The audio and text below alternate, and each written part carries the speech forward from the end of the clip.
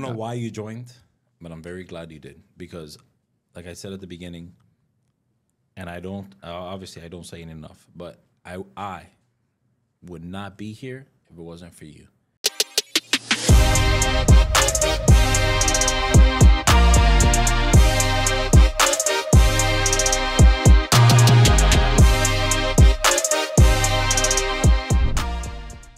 Welcome to the Set Apart Podcast. Today is episode 3.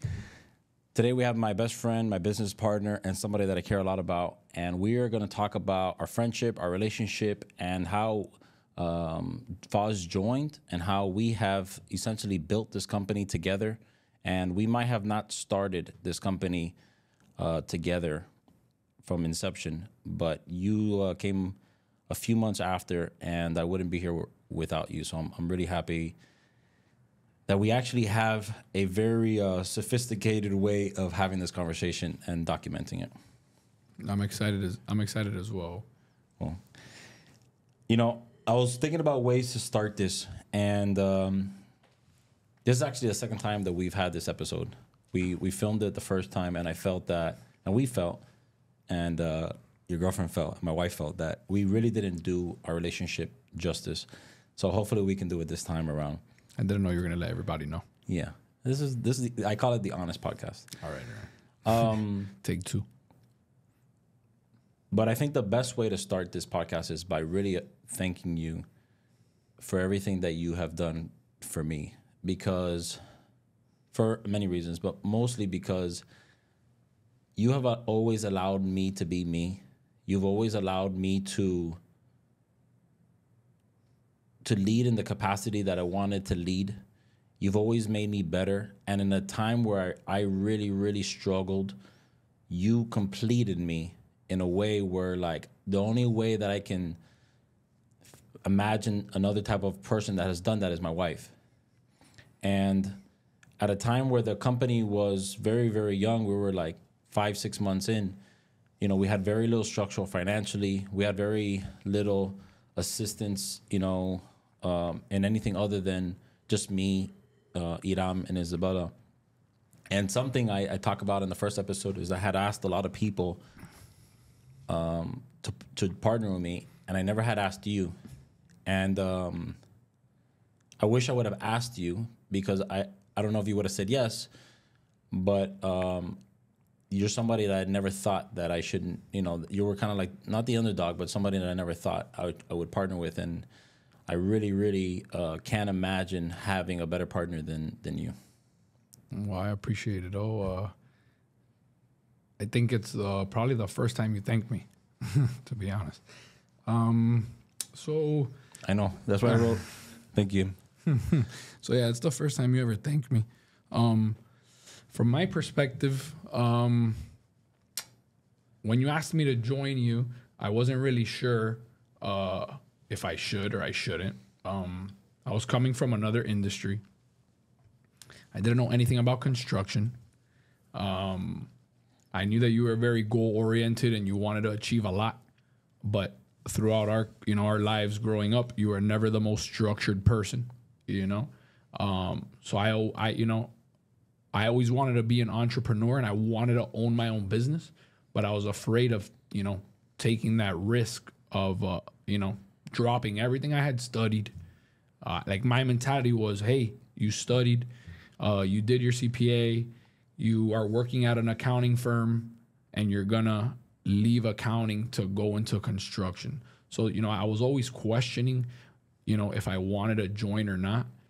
And I think, it was just God made it happen, because you told me, hey, if you bring any jobs that you bring any jobs that you make 50% of them. And I was like, all right. I started, trying to bring jobs, and it happened so quickly. It was kind of like if God put it, in front of us and kind of made it happen. It was like the most effortless thing I ever did. It was like so organic. And thinking back now, how hard it is to land a job. Like, essentially you landed like 8 jobs. Yeah, we landed 6 jobs really quick, but it was crazy to me because I started like writing that day that I would go in the car with you. I think it was sometime in September, I don't know, sometime, I think it was like September 16th or something. We took a ride. Of 2016. Correct. I took a ride along with you when we started. So how did that ride along even start? Because I think you had told me, hey, you know, I think we were already kind of going to the clients that I had kind of reached out to, and I think we were already kind of driving to those potential projects to try to estimate them. And I was kind of like on the fence of joining or not. And then you were like, hey, come ride with me on a day that you're not at work. So I had like a PTO day, or I had a holiday, and I rode with you. And literally, I saw the way that you were operating the financial side of the business. How did you think I was operating the construction side of the business? At that point, I never even looked into it. I weren't even thinking about that. I was so naive to what is running a business and what is operations that I didn't even look at, hey, is he running a job correctly? I knew so little about construction that I didn't say. Would you say that it's kind of still like almost the same way? Obviously, it's... Yeah, you've always ran jobs the same way, but I didn't know anything. But your focus is almost still like, again, you're very, very involved in the jobs, you know, still. But like you saying that, I can like, you kind of like...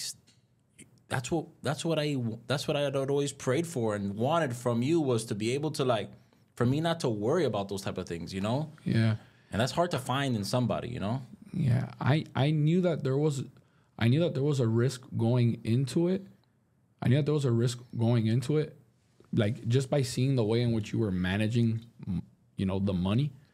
But I was always wanting to have my own business and be an entrepreneur.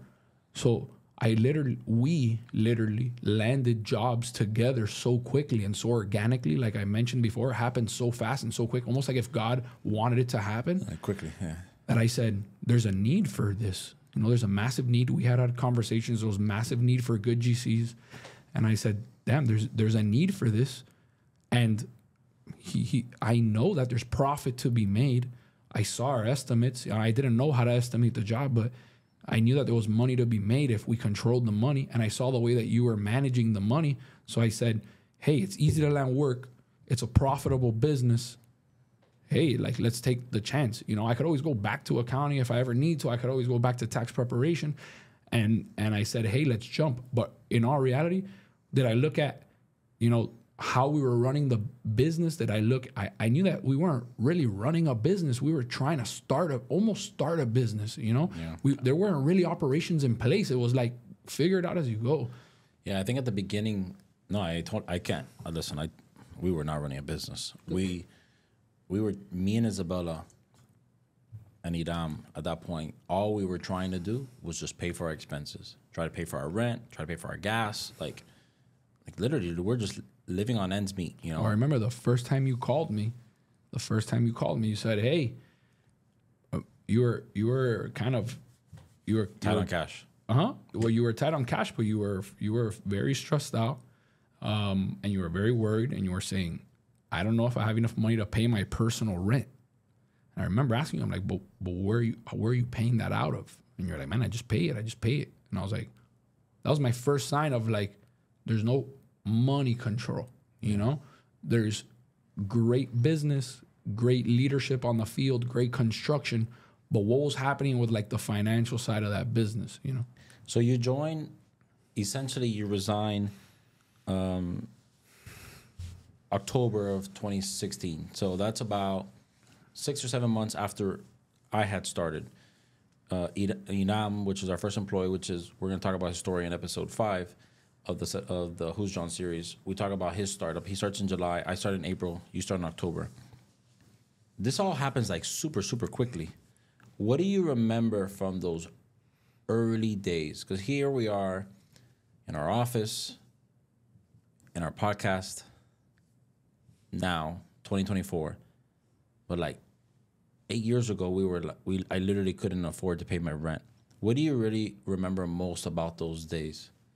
To me, honestly, the reason I ask you is because it was such a blur to me. And then it was such a difficult time for me, you know, such a miserable time for me that sometimes like I tend to like want to forget. But what do you remember from those early days? What I remember most is I tell you, hey, tax season ends October 15th. If we land this last contract, And he resigned 6 days after. correct. Correct. He already knew. Tax season was over, so I didn't even have to give a 2-week notice. I gave him a 1-week notice. I told him, hey, I'm gonna check out everything. I had everything organized, but to not go off tangent. I remember tax season ended October 15th, so I knew I was gonna give my resignation, and I said, hey, if I didn't want to leave them high and dry during tax season. I don't even know that. I don't even know the tax season ends October 15th. Well, extensions end October 15th, tax deadline. So I told I didn't want to leave my firm high and dry with my clients. So I remember that I was gonna resign, and I finally resigned, and I told you, hey, if we land the 6th contract, then I'm gonna go full time. So we landed the 6th contract. I remember landing that contract. I was in my company's conference. I was in my CPA's conference room having a phone call with you and the client on E6, on a make deal 6, okay? We land the job, I resign, and then that first week, you show up at my house at like 5:30 in the morning, and you're like, hey, we're gonna start working out of your house, and we created an office in the back of my house, and you open up the first set of construction drawings I had ever seen. And honestly, I was like, what? I had no idea what I was looking at. And I remember you had no type of financial position in the company. So I remember very, very vividly that first week, I was locked up in that office in my house that me and you were working out of. And every day, all I was trying to do was reconcile all the cash that you had spent on the physical cash on the job. Yeah, I was just like, hey, send me all your cash notes. And literally, I spent 2 weeks just reconciling all this cash spending and comparing it to our budgets to try to create some type of cash basis financial statement for us. Because I knew that if we could prove, and people knew that you were good with construction, and then we showed the clients that we were strong financially, like I knew that the company would be successful, but we had to have some kind of financial position. So I remember that first week saying, first of all, I have no idea what I just got myself into. Because I saw that set of drawings, you opened it, you're like, hey, let's start estimating. And I'm like, you literally were showing me how to read a drawing. You were showing me how to read a drawing. And all I was trying to do was tie that drawing to money. Hey, how do I read this drawing? What does every single thing relate in terms of money, in terms of cost? And that's all I did for 2 weeks, locked up in that room. And we finally finished. And then every morning after that, all I remember after that, after those first 2 weeks, all I remember after that is you showing up at my house every day at 5:36 in the morning. I was never an early bird. I came from the corporate world, and I would start work at 9:30. I used to wake up, drive to work, pick up McDonald's every morning, and I would be at work by 9:30. And I started having to be in your truck by 5:36 to go adventure to something I had no idea what was happening, and just learn. Me either, to be honest with you. Because to me, it was, I had known, obviously, a lot about construction. And I knew that there was obviously a massive need for construction. But to run a business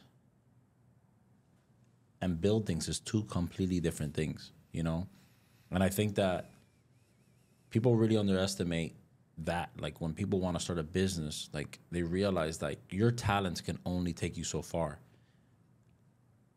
But one of the things that was really difficult, because I start a company, I know construction. I may not know how to start a business, but at least, thank God, I know construction. But you don't know anything about construction at that time. How was that change from accounting? Because you studied accounting, you worked in accounting, and you went from accounting to construction. What did you first think about the construction industry coming out of, everybody like in a suit and tie type of work to then dealing with the people that we deal with and trying to herd cats? No, I immediately I knew that the field and running all these subs was definitely not for me. I came, like you just said, I was a lot more used to a more professional environment where people would say they're going to do things and it would actually happen, where there was like procedures in place, review processes in place. I came from like that corporate operational office world. So when I started seeing these subs and, you know, the workers' comp and are they showing up and, you know, they're, you know, I knew immediately that I was not meant for the field. And nothing at your lead, you know, at your lead, I just, you know, I had confidence in you and what was the construction aspect. You know, I had 100% confidence in you in the construction aspect. Never did I really question, is this the right thing to do? Like literally, I was so money driven. You don't remember? I used to sit in your truck and I would write manual checks out of your truck. Man, I had a checkbook like this big and I was writing manual checks. Like I literally, what was construction, I never even second guessed it. I was just learning the whole way. I was like, oh. And really applying what you're best at.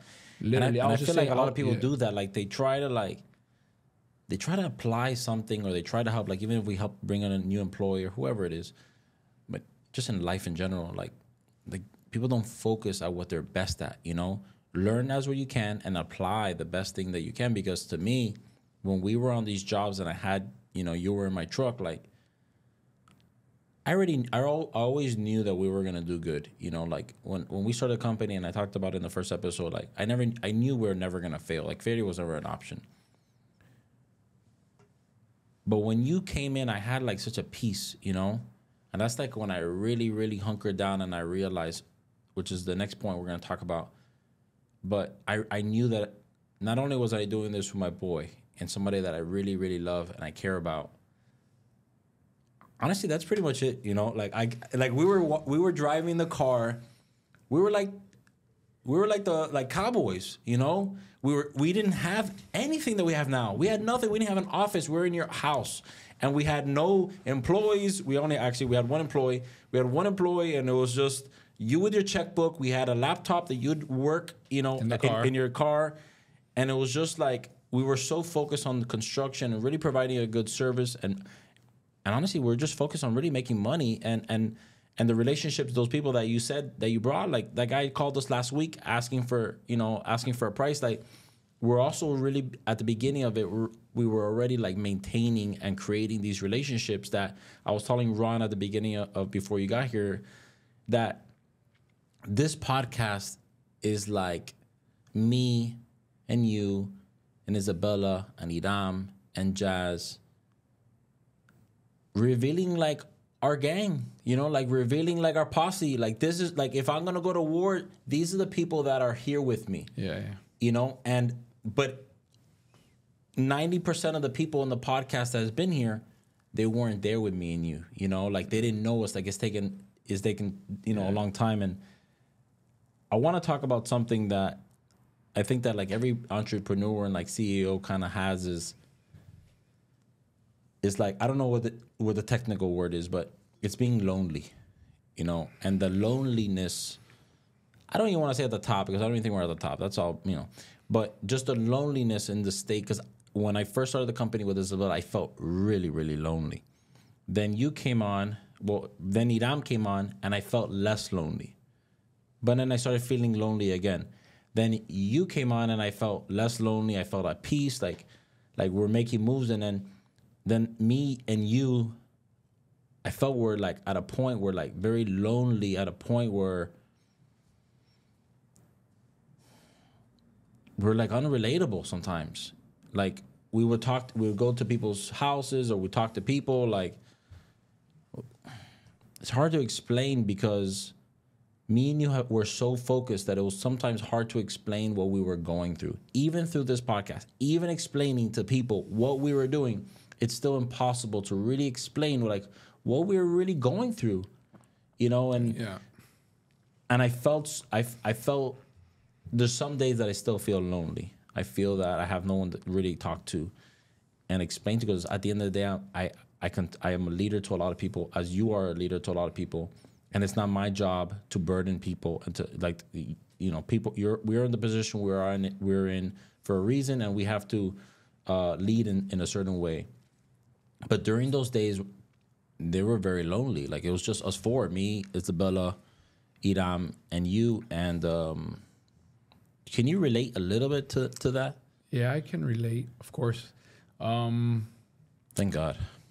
No, I can relate for sure. On my side, you know, I think, yeah, we did have obviously, you know, very, very difficult moments, you know, but the reality is that the reason we're so perfect for each other is because we're complete opposites, you know, and when things are good, we're gonna have our highest of highs together, you know. When things are bad, given that we're so opposite, we're gonna have our lows, you know, our very, very lows are gonna be together.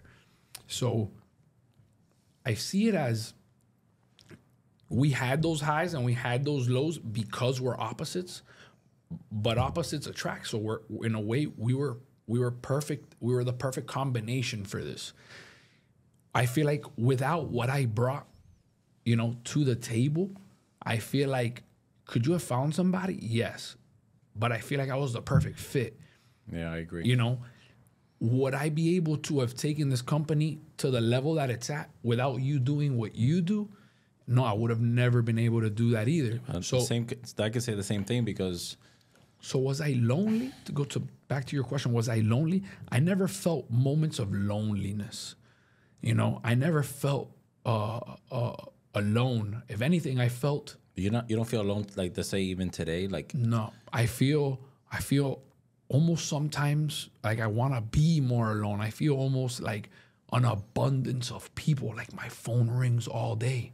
Like I tell you, hey, I'm gonna work from, you know, home or the keys, you know, on Fridays and Mondays, and my phone doesn't stop blowing up. I'm working the whole day, you know. So sometimes I feel like I wish my phone wouldn't ring. And I know it's like, oh, that's a client. That's not really your friend, like that type of lonely. But the reality is that there's so much need and attention.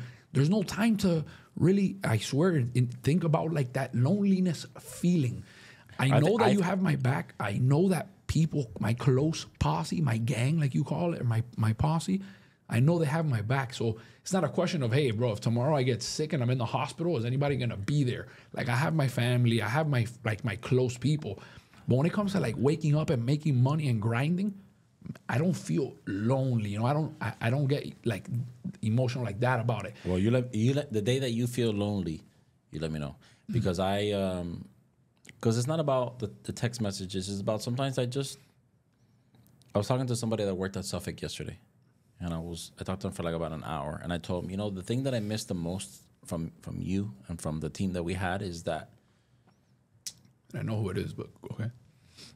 I had like if there's a really, really complex thing or something that I can't figure out, I have somebody, you know, and John Bell, the reality is that I really don't, you know, like if you have a very complex accounting situation or you're trying to do something, you're not going to call me, you know, you're completely lonely. You are by yourself. Like you have to figure it out by yourself.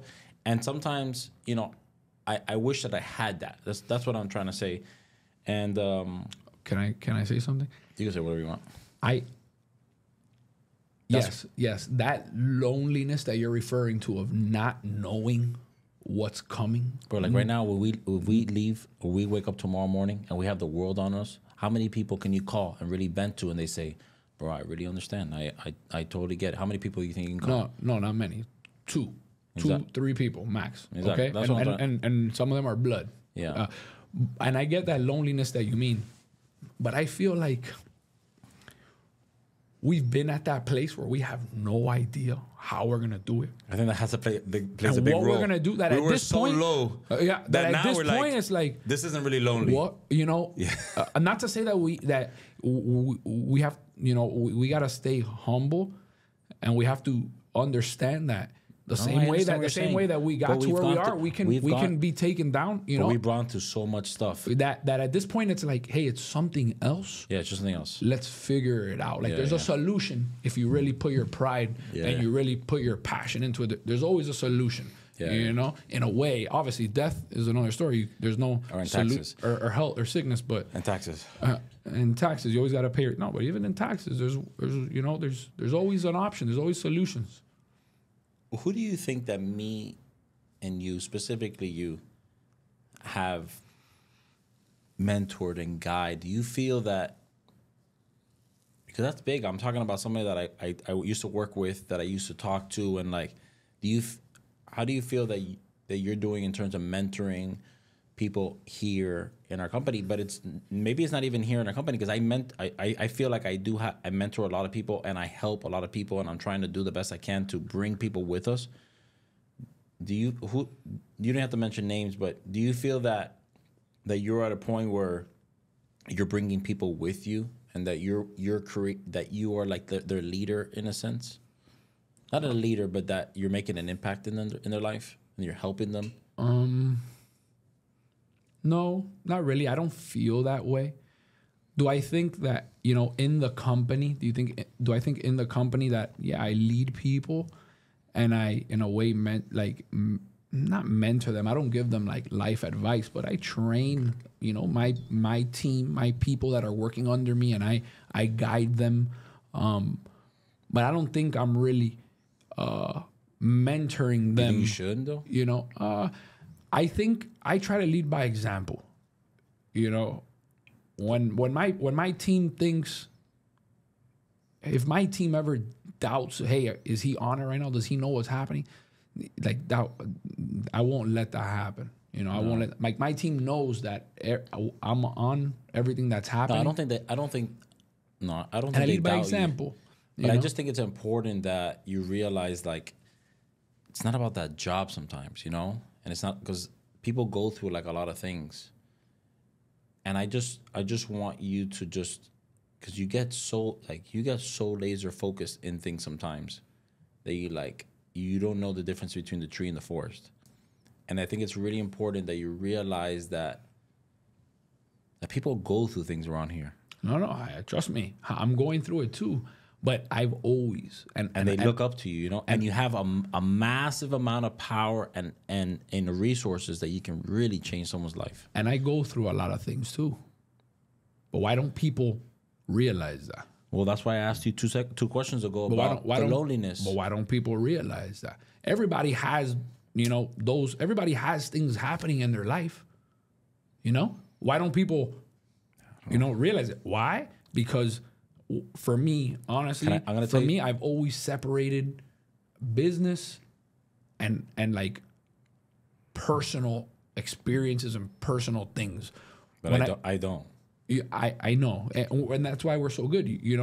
It's not to say that I'm not passionate. Your passion comes off immediately. I'm very, hey, this is what it costs. This is what it is. This is how we do it. This is how we don't do it.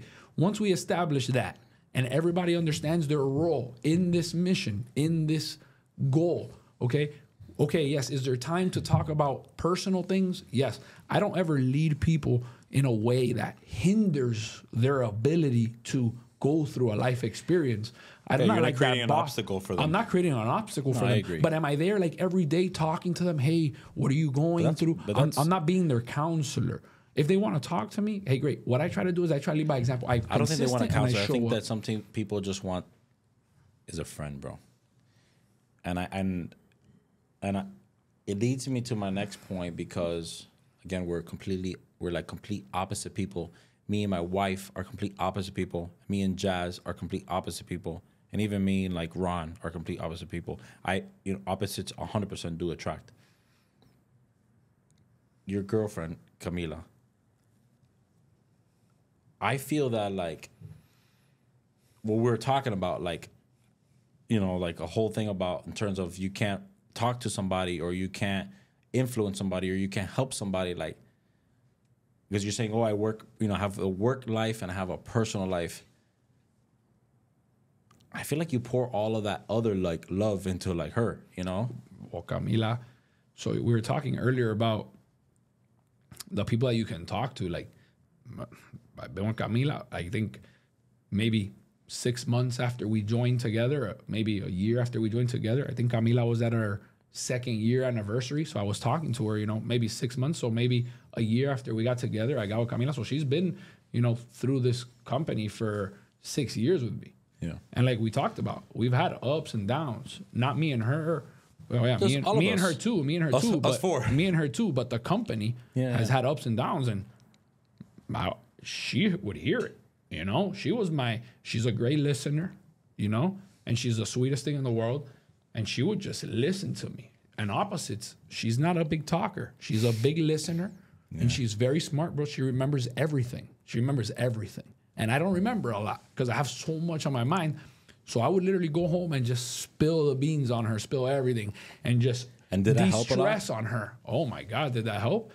She would just listen. And at the end, she wouldn't say much, but she was listening, and she would just say, hey, she would just give me like a little word of advice. She wouldn't like go into depth. She's not like the huge talker and the huge motivator. She would just give me the right, Her 2 cents. her 2 correct cents, bro. And those 2 cents kept the machine just kind of running. Yeah. But I would, we had tough times where I was just so stressed and so alone. And I was just spilling things on her, and she's trying to figure her life too. She was young. I was 27. She was 21. And imagine a 27-year-old running a business, throwing all of these. Like she was just listening to me, and it was somebody that I could talk to. No, it's incredible. She was 21 at the time. Imagine being 21, you're working, and you have this 27-year-old and throwing all these crazy, And she's still with you. Yeah, she's still with me. Yeah, it's crazy, right? Yeah. You would have never thought, right?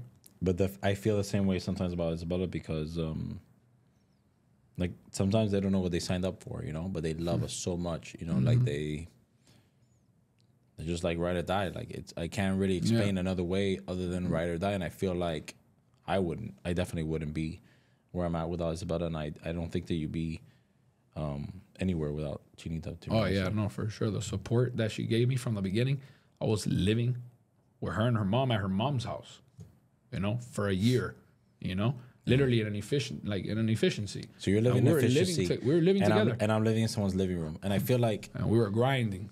I feel like literally. I wish that people can do like an X-ray, and I'm not doing this podcast for that. Those times made us, but I feel like sometimes people see like all this, like, and it's not to like, this has nothing to do with us. This has to be with somebody else that like somebody else wants to maybe open a company. Somebody else wants to do that leap, like, or somebody wants to. They're in a position right now that they're working in, and they've been in that position for a long time. And they want to like change industries and like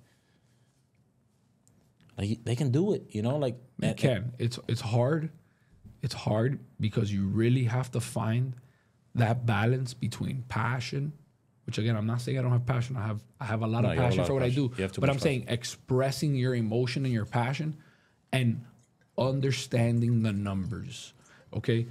And you can have a ton of passion and be super passionate about doing something and be amazing at it. But if financially it doesn't make sense, you don't have a business. Businesses are meant to be profitable. It's all based on money. So you can. We talked about hold on. We talked about it in the episode before with Isabella, and Isabella I talk about Isabella, and I'd say that there's some people, and we talked about this even from the first episode. There's some people that love to do something. They love to do something, and they're not good at it. And then there's some people that are good at things and they don't love to do it. You need to be able to be good at something, love to do it, and make money doing it. And I think that it's like such a massive blessing, to be honest with you, for me. Because I always say that if you opened an accounting company, I don't know if I would be able to endure those lonely, long days. I can, because I love this. There's nothing I love more than building and exceeding clients' expectations, and like being in that scenario. They're like, wow, Flaco, you're doing an incredible job. Like, that's what I feel because I'm in my zone. But you are not. You like, you were like a graph to the construction industry. And I think that I want to really ask you, like, what motivates you, though? Well, so we'll talk about what motivates me, but yeah, I came into construction, but again, like we talked about, I didn't think about the construction aspect. No, I didn't only think about money. I was thinking development. I was thinking real estate world. I was thinking We haven't done any of that yet. I know we haven't. We will. We're going. We're on. We're on the way to get there. But think about it. I had to learn to build. I'm not like somebody else who wanted to develop and I said, hey, I'm gonna find the money. I'm gonna find the GC and find the opportunity. I know. Like now I know how to build. Like the GC now cannot hustle me. Hustle us. I know. But I think it's so But I think it's so crazy because, again, me and Ron were talking about this today, that sometimes people, they're so nearsighted. It's September 2016. You're an accountant at an accounting firm. No construction experience. But you didn't really, honestly, I don't think you really cared the jobs that we're doing. As long as we were making money and it was going to lead to this conversation. Like, I felt like sometimes people, they get so like focused on like how much money they're making or how many people are watching them and how many views they get and like how much recognition they're getting from their family and their friends, and like they get lost in that shit, bro. Like, and I don't think that, you can correct me if I'm wrong. I personally, as hard as those times were, I don't think I have ever really lost focus of our goal, which we haven't hit yet. I agree completely.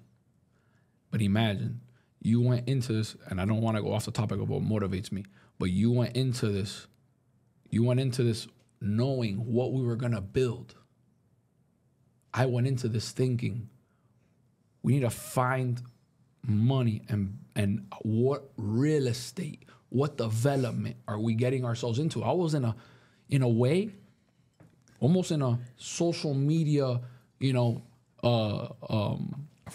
mindset. Like, hey, what are we gonna develop? Like that was my mindset, not knowing how to build anything. My mindset was, what loan are we gonna get? What financing are we going to get? How are we going to build this? And what development are we going to do? Well, listen, I never thought we were going to go through a grind with all these clients. Listen, I don't know why you joined, but I'm very glad you did. Because, like I said at the beginning, and I don't, obviously I don't say it enough, but I would not be here if it wasn't for you. And if there's any days that I've ever felt lonely, it's because I haven't talked to you. So I think that it's really important that we really try to stick together, because the like 8 years ago we were like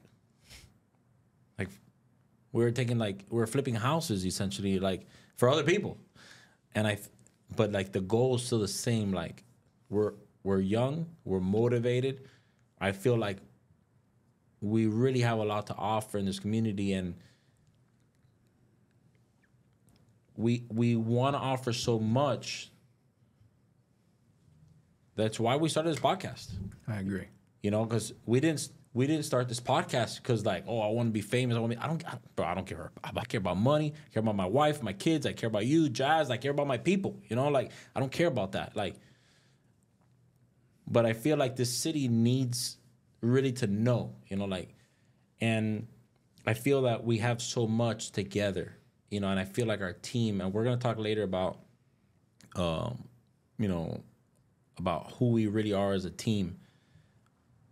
But would you say that your greatest strength is being really able to understand money, financials, and making sure that the business is profitable? Do you think that's your greatest strength? Greatest strength. I think what I do is not the hardest thing in the world. What is it that you do?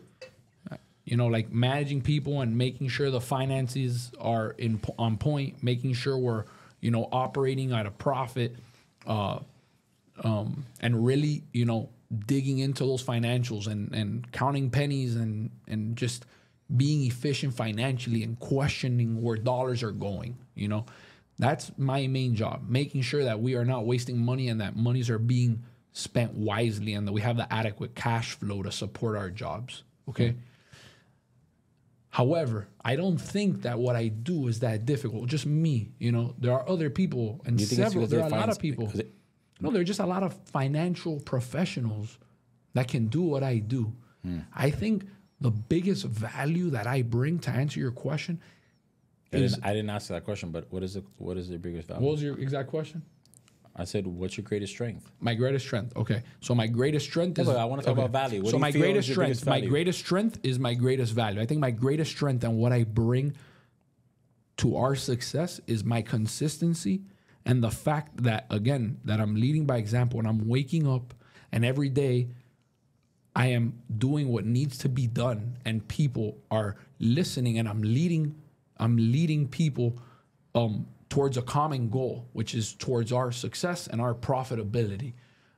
I don't think that my ability to read a financial or my understanding of tax, I don't think that's my greatest strength. I think that those are attributes that I bring to the party. But if I had that and I wasn't the consistent person that I am every day and like really passionate and leading and wanting to succeed, I think that those things would be irrelevant. Like we could know everything that we know, but if we're not consistent, we're not showing up every day and leading people towards that common goal, I don't think, I think that's my strongest asset. I think that's where I bring a lot of value. I've never thought about it like that, to be honest. Because I always think about you in the other thing, but I think it's a weakness of mine that I see you sometimes only in that financial capacity and not in what you bring. Because at the end of the day, like almost everybody here has left. It's crazy. Like everybody here is like, other than Idam and like, there's very few people like the environment that we are in and that we have here is we're trying to do 3 generations worth of things in 1 generation. So it's definitely not for everybody. And it really we are trying to like breed warriors. But what do you think is your greatest weakness though? My greatest weakness. And my greatest weakness is myself. My greatest weakness is that I overthink things sometimes. And I think that there's a reason for everything. Like a number. Yeah. I'm so financial driven. That literally I think there's a reason for everything. Like the way math makes sense. My math is my mind is very, structured and very mathematically driven. And when I see numbers, I just quickly pick up on things and they make sense to me. So I really, my brain works one way. I see things that happen in life and I'm like, why? And then sometimes you ask yourself so many whys that you really start to think, and you're questioning yourself and your ability and everything. And you're just stuck in whys and you don't enjoy and appreciate the moments, Yeah. So I think that's my greatest weakness, my questioning of the why and thinking that there has to be an answer and a reason for everything. Before you're talking about leadership, which I think that, like it if you don't, like if you want or not, or it doesn't really make a difference, we have to be leaders. It doesn't matter if you're an incredible accountant. It doesn't matter if you're an incredible builder. At the end of the day, the position that we have placed ourselves and God has placed ourselves, we have to be leaders. We have to lead people. Do you think that you are a good leader? And what do you think that you can make? What do you think you can be? How do you think you could be a better leader? How do I think I could be a better leader? I think I could be a better leader by allowing my team members to fail on their own. Yeah. I think I could be a better leader by letting them fail on their own and not micromanaging. I don't want anything to slip through the cracks. But why is that? Because again, I know why. Because I'm the same person. I expect perfection, out of myself, So I don't want. But do you think that perfection has to do with what I was saying like a couple seconds ago? Is we are trying to do 3 generations worth of things in 1 generation? Of course, yeah. Like we don't want to see John Bell succeed in somebody else's hands. I promise you, I don't think that. I don't want to see. I think about the fact that literally right now, what I'm doing. Hold on. I need to excel. I think what God has planned for us and the outcome will work itself out. But hold on. If I tell you right now that life, 100%, it's a known. It's in the Bible. Let's say it's in the Bible that in 50 years, life is gonna end. Life is gonna end. Like in 50 years, I said life completely ends. There's no more life after 50 years. Do you think you'll still be like that though? Oh, I know I'm gonna die one day. I know I'm gonna die one day. So what's the urgency? Because oh my God, because that's not my urgency. My urgency is not that. My urgency is that I don't want John Bell to succeed when I'm dead. Oh, but we're always gonna have another step. I know, but I want to do as much as I can while I'm alive, and that's my motivation. I'm with you, and that's where the anxiety comes in. You know, hey, we wake up and we're like, oh my God, we gotta do something. We gotta push. But I don't think about that. I think literally, man, I have my notebook and I have the tasks and I have the most immediate tasks, and those tasks have to get handled. Which one are those? Honestly, the ones that are either the most important to the client or the most financially driven tasks, you know? And there are so many things that I can't get to that we've just built a structure where we have team members under us that are handling things that we don't have enough time to get to. And I don't know. I feel like I worry about the task at hand. And Do you think I worry about the task at hand? I think you are worried about the task at hand, but I think you have an ultimate mission, which I think is great. I don't have an ultimate mission. You have an ultimate mission that you haven't even measured, that you don't even know. You're just pushing the table until you don't even know until when, you know? Me, again, I'm more calculated. I don't have an ultimate mission. I'm just kind of focused, pushing. Hey, one new employee. Hey, we need this. Hey, new employee. Hey, we need that new employee. You know, new people to build a team around and help us get to where we're trying to get to. You know, so what do you think your end goal is? My end goal is to eventually retire. You know, hopefully. No shit. Hopefully my kids are. You know, I don't want to retire at 70 years old. You know, I want to work, but I want to be like just developing our projects. Like I don't see myself being 70 years old and like answering and walking the job and like walking with a client and responding to client phone calls. Like I think at 70, 60, 50, maybe, hopefully, you know, 45, you know, I'm hoping that as early as possible, we're just kind of doing our like this is it, bro. Like this is your platform to talk, bro. No, I'm serious. Like I think the earliest that we can, you know, just do our own thing, I think would really relieve us of a lot of stress, because a big stress that we have is, you know, pleasing the client, making sure we meet the client's expectations, you know, and aside from giving them that service, we're also consulting them. When we do it for ourselves, it's going to be quicker. It's going to be more profitable. You know, it's not going to be as stressful. Like, is this, I hope that by that age, we're kind of just doing our own thing.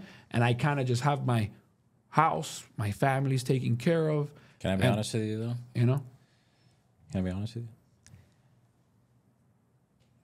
I share the same goal. I really do. I today at the barber shop, I was telling my barber, I said, you know, my goal is that we start, you know, doing our own development. And when I said it, and when you were saying it, today I walked with an architect, and we were walking the end of the job. And his feeling, his reaction, his feedback, I don't know if I can live without that. Like I really I fiend it. Like it's not even like I want it. I fiend it. Like it is the reason that I work so hard, is because that architect has been in the industry for a long time. And I want for this experience, that job, and that punch out walkthrough to be the best ever. And I take a lot of pride in that. And I listen, I'm with you. Me and you have a lot of properties together. A lot of them are already in permitting, and we will develop together. But I don't know if I'm personally ready to lose the client, because I don't know how else I can satisfy that itch that I have to prove people. Maybe that person that I'm proving is you. That you maybe have to be self-aware that I need to prove somebody wrong. Like that's what motivates me. Maybe, I don't know, like maybe you tell me there's no way we can do that job, you know, subconsciously, and so that I do it. But I just want you to know that whatever we do, I don't care. I swear, I don't care about money. I don't care about it. We will make it. We will lose it. Money to me means nothing. I love what we can do with money. And the person that says that money doesn't buy happiness is because they never have money. But I also, at the same time, I'm okay if God takes it all away. I that's not what motivates me. I'm with you. And I'm okay with God taking it away. If God, that's what God wants. No. But let him about God. have But it. I'm just telling you that I want you to know that you don't, that what I love and what really sets me apart as a person is my ability to exceed expectations in the build. And if we're only doing it for myself, then like who am I who am I pleasing? Who am I serving? That's all I want to say. That whatever we do if you really want the best out of me, you have to know that I need to serve someone, and I need to exceed someone's expectation. That's all I want to say about that, because then I'm gonna start crying. Before we start developing on our own and become the biggest developer in Miami, where do you think that you want? Where do you think you want John Bell to go? Well, now that I know that we have to serve clients for the rest of our lives, thank you. I wanna. That's what we've been. Listen, that's what we're called to do. I know it's crazy, but Jesus Christ that had no sin, had to come out from heaven and die for me and you for something he didn't want to do, but he had to do it. So I just want you to realize that sometimes this city really needs, and I know you know that, just I'm preaching to the choir here, but there's a lot of people that they need good GCs. Like, they need us. Like, I'm good for serving, man. I'm good for serving. I just want you to know that we can also have our own development, but we can also have the right clients that say, hey, I appreciate you. I know your value. I need you, and I want you to build this for me. And I hope that I swear to God, I hope that never changes. I'm good for serving, and I'm good. I know you are. I'm good if we go that route and we're building for clients. You know, I'm good with it. I just want you to understand. Listen, I understand there's some bad clients out there. No, it's not even about that. I just want you to understand, and which you know, again, preaching to the choir, same like I know, hey, it's good to serve, but a financial platform allows you to serve. If you were trying to figure out how to pay your rent and our company was struggling financially, you'd be focusing on the company surviving, not serving. Our financial freedom allows you to be more creative and serve more creatively, you know? So I'm with you. We're going to serve forever. And I agree with you. Maybe on a job, maybe a client.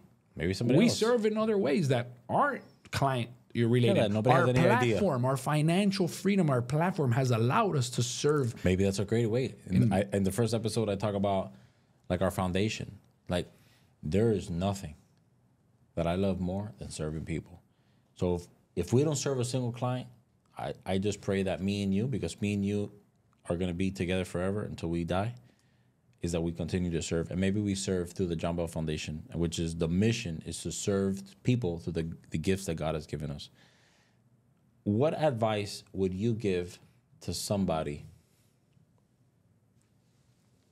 8 years ago, like you were working for an accounting company, I was working for a construction company, we had no work, we had no name for the company, we had nothing. But those people say, hey, you know what? I want to start a business. This is what I feel like I should do. What advice do you think we should give them? I would tell them, jump. Make sure you have a parachute on. Just jump and so just do it. And just do it. Just go. Hey, if you fail, you fail. You fail. You fail. You fail. Just go, and let God, or let your destiny reveal itself to you. You know, we learned as we went. You know, nobody wrote our path for us. You know, I realized after is my biggest fear was, not knowing what to do. That fear is what got us to where we are. You will learn on the way. If not, you'll fail, and there's no problem with failing. There's no problem with failing. You can Only learning. You learn, or you go back to doing what you were doing before. Just jump. Go ahead. Just do it. Now, everybody can be an entrepreneur. Everybody can't own their own business. Tomorrow, everybody's going to quit their jobs and just start doing everything. No, like everybody can be an entrepreneur. We need employees and people working are very important. We would never be where we are without our people, without our company, without our employees, So everybody can be an entrepreneur. You need the warriors. You need the people that are going to invade first. Everybody can't be a president. Well, listen, I love you like crazy. Love you too, bro. And I don't say it enough. And I appreciate everything that you've done for me. I appreciate everything that you've given me as a platform to succeed. I think that what me and you have, I don't think that many people in this city, let alone like the world, have what me and you have. I think that we don't have a lot of opportunity in terms of where we come from. I think we've made an incredible amount of opportunity from where we are. And I think that, and I hope that, not only to this podcast, it's important, but it's nowhere near important as what we're doing like on a daily basis, that people realize that this is a group of guys and girls that really love to serve. Like, if you talk about like the person that answers the phone on the first, that answers the phone, to the person that answers the first email, like we have a company full of like servants, and I think that that's what companies sometimes lack. And I'm really happy where we're at. And I think that I never would have ever imagined that 8 years ago we would be sitting here, because 8 years ago we were sitting in a truck with a wad of cash, and me paying people, and then at the end of that, I only had like $100, and it's been crazy. And I hope that through this podcast, people really understand like the grind that I have gone through, that my wife Isabella has gone through, but that you have gone through, that Camila, your girlfriend, has gone through, the Jazz, that Aidid, his wife, has gone through. Like, so many people have like shed blood for the success of this company. So that's the end of episode 3. Jazz Maching, our business partner, is coming up on episode 4, and on episode 5 is our first employee, and then we're gonna have a lot of guests coming in. We're really happy and thankful, honestly, for you guys. A lot of people have been watching the videos and then been texting and calling, and like it's such an incredible, like, I don't even know. It's crazy. But we love you guys. We have a big heart for the city, and that's why we started this podcast, is because what we have in this company, I don't think anybody has it. We have a massive heart. We want to serve, and we're incredible builders, and we would love to serve you. So stay tuned, and the rest of the episodes are crazy. We've already filmed like 20 episodes, and I'll tell you that they're amazing. And I think that the people's stories that have sat in the seat that Faz is sitting in have really played a role in our life, and have really showed us and the viewer, who we are, what we do, and the things we care about.